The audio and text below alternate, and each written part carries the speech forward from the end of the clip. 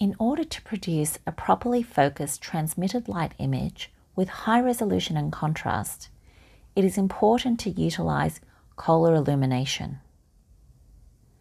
First, open the aperture stop to ensure you can illuminate your sample.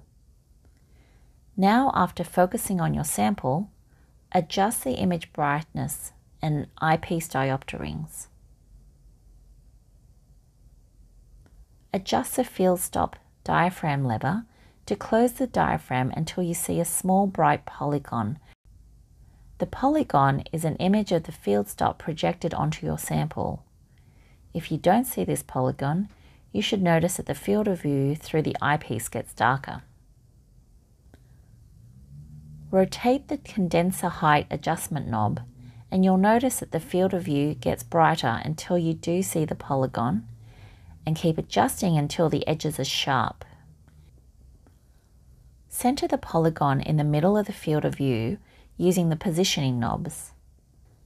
The knobs move the condenser lenses on a diagonal, which can be counterintuitive but gets easier with practice.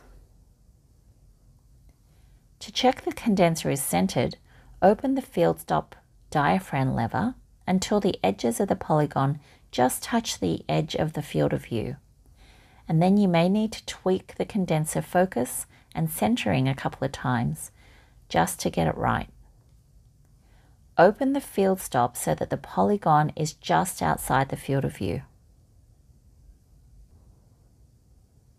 Now the condenser is centered, you should see that the field of view illumination should be pretty even. This alignment should be done every time you change objectives. However, you might find that adjusting the field stop so that it's just visible enough will be good enough for general imaging.